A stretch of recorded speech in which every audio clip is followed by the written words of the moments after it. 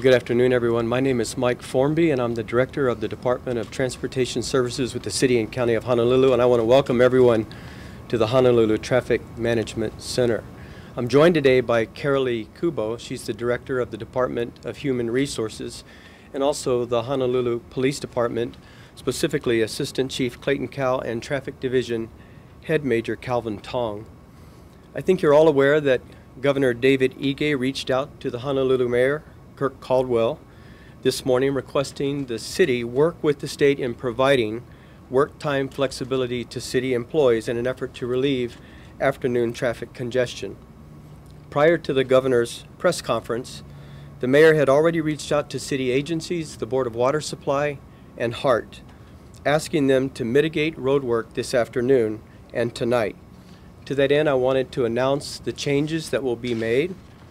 First, the Board of Water Supply.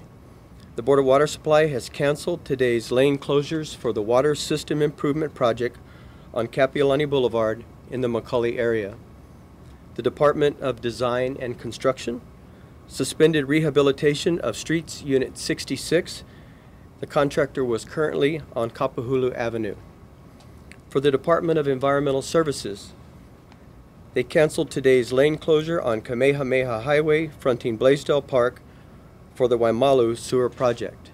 And finally, for HART, the Honolulu Authority for Rapid Transportation, today there will be no rail-related closures on Kamehameha Highway in the westbound direction. Starting at 3 p.m., there will be no rail-related lane closures on Kamehameha Highway in either direction. So at this time, I'd like to invite Director Kubo up to tell you about the work flexibility policy for today. As you all know, the Zipmobile breakdown caused a lot of gridlock yesterday. So as Director Formby said, the mayor is granting administrative leave to city employees to avoid the gridlock. Department directors and deputies will be sent a memo shortly, and they are charged with administering the administrative leave for their employees. Any offices that service the public shall be open till 4:30 today, and any employee who is on scheduled vacation or any type of approved leave shall not be granted equivalent leave at a later date. Hourly paid employees and those on suspension or leave without pay are not entitled to administrative leave. The mayor will declare at approximately 5 p.m. our intentions for tomorrow should the Zipmobile not be repaired. If you have any questions, please call your Labor Relations Specialist at the Department of Human Resources. Thank you. Thank you, Carolee.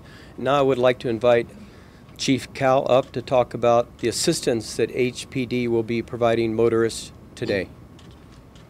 Thank you, Director Formby. Aloha, Assistant Chief Clayton Cow. I'm assigned to the Central Patrol Bureau. The Honolulu Police Department will be assisting with the traffic, monitoring traffic to ease the congestion that we've seen, especially yesterday. Basically what we'll be doing is we'll be assigning officers to specific locations or intersections as they head out to the west side of the island. The intent of the officers being assigned to these locations to ensure that the intersections are not being blocked. We want to make sure that the intersections are cleared so that the traffic will continue to flow. As far as the officers entering the intersection to direct traffic, they won't be entering the intersections. We'll allow the traffic lights to continue to handle the control of allowing the flow of traffic. If there is a problem in the intersection, of course the officers will enter the intersection, clear the intersection, and ensure that traffic once again can move smoothly. What we'd like to ask the motorists for their patience. If they do get into a motor vehicle accident or they do experience any type of mechanical failure or difficulty with their cars, we'd like them to pull off to the side of the road and allow the cars to the traffic to continue to move smoothly. Thank you. Okay, thank you, Chief Cow. So on behalf of Mayor Caldwell, we do want to thank the governor for reaching out to the mayor. We know that it takes a cooperative effort between the city and county and the state of Hawaii to really relieve traffic congestion. And at this time, we'll open it up to any questions that you might have for any of us. So we were told by several people who were stuck in traffic, completely stopped, that several police officers were actually walking through traffic and giving them tickets, $300 citations for being on the phone. Can you respond to that? Yes, ma'am. At the time this was occurring, and this was early in the afternoon. The officers were taking enforcement action in the area, and that was the intent, was to prevent any type of motor vehicle collisions. At the time when they were doing that, they weren't aware of the traffic problem. When they were notified, at that point, they ceased enforcement action. As far as if we were to condition any enforcement action being taken today, the officers will be asked to use their discretion. If there is a traffic violation or we need to take any type of enforcement action, we'll be asking them, use your discretion. If it requires some type of enforcement action, they'll take appropriate action. We can't just ignore any type of violation. Once again, I want to ask the public to please obey all the traffic laws. What time did you cease writing those tickets? Because some of these people said they were stopped calling saying, you know, I'm running out of gas, or Sure. go pick up my kids because I'm going to be hours late. My understanding is sometime maybe in the neighborhood of between 5 and 6 o'clock. So at that point, traffic was stopped, though, correct? Yes, my understanding, traffic was the congestion had gotten pretty bad at that point. Chief, you can understand why some of our viewers are I understand that. about this. I understand that. Yes. At 5 o'clock yesterday afternoon, or maybe shortly before that, the mayor called me, and we talked about his telephone call to Chief Kealoha, asking the chief to make sure that HPD helped us get officers out at the intersections. And that's primarily to stop the people that like to block or make illegal turns and facilitate the cross traffic. We never intended to turn over the signalization because, as Tai Fukumitsu can tell you, from this vantage point, they see all the way down the corridors, and they keep the traffic signals timed to move the traffic down.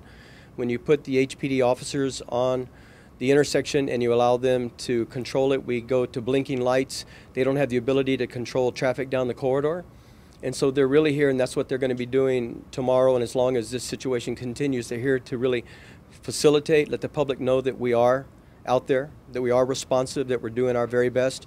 But from inside this traffic management center, the DTS engineers are doing everything they can to make sure the traffic signals facilitate the smooth flow of traffic.